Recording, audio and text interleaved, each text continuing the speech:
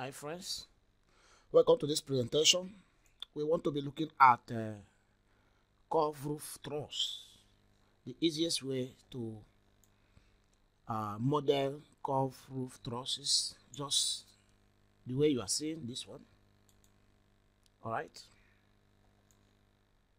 so curve roof truss can be modeled and as well add to Protastructure library for future use, and this model is carried out using AutoCAD. So after I must have modeled the shape of the curve truss in AutoCAD, there's a provision where you can import the DSF file from the AutoCAD into Protastructure 2021, and then you can be able to assign members to it.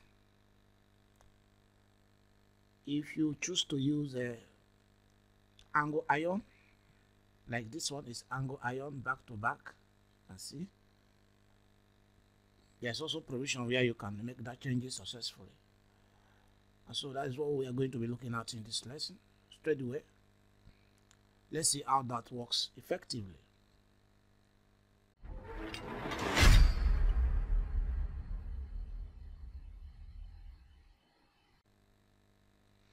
So here is the structure. We want to erect the roof truss now.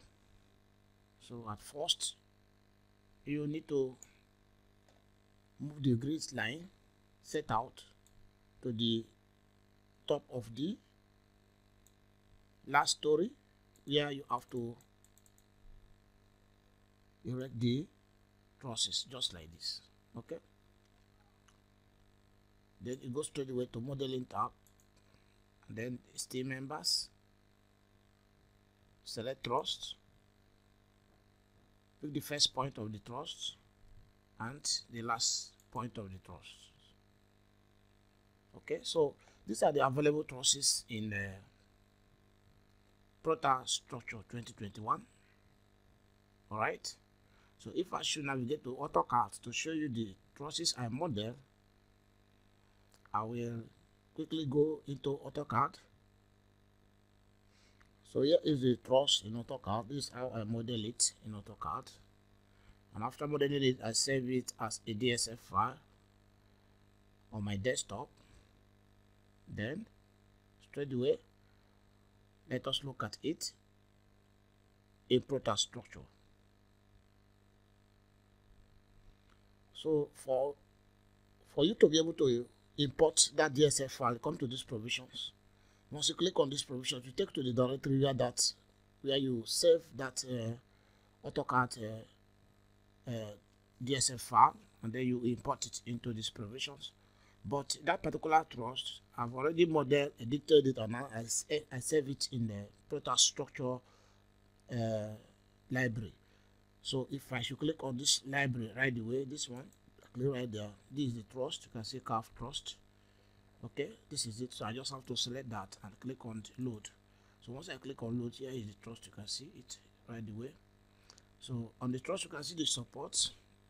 This provision is the support, and this other provision is sort of as a support at both ends. So after that, click on OK. So once I click on OK, you can see this truss inserted automatically, just like that. So I will just proceed placing it on top of the, inserting it on top of the steel stanchion, just like that. Okay.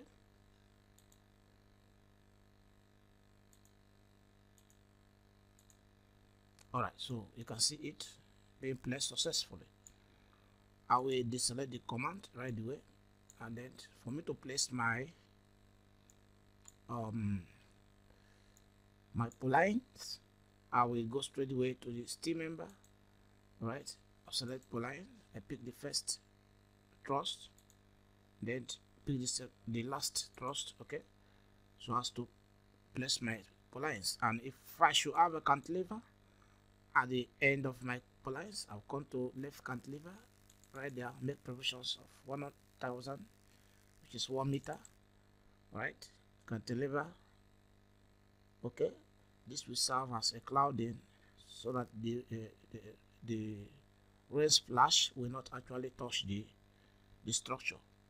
All right, so after I must have provided that successfully, I can't just have to click OK right away to insert the polarize just like this.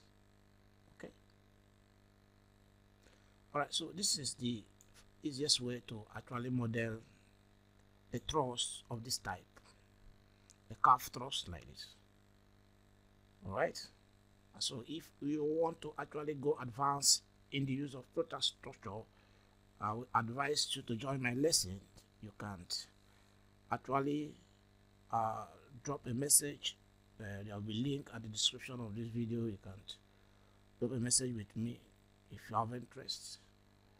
Okay, so I'll bring the lesson to a stop as we are going to be continue going advanced in the next lesson. Stay tuned. I'm soft freezing, and bye for now.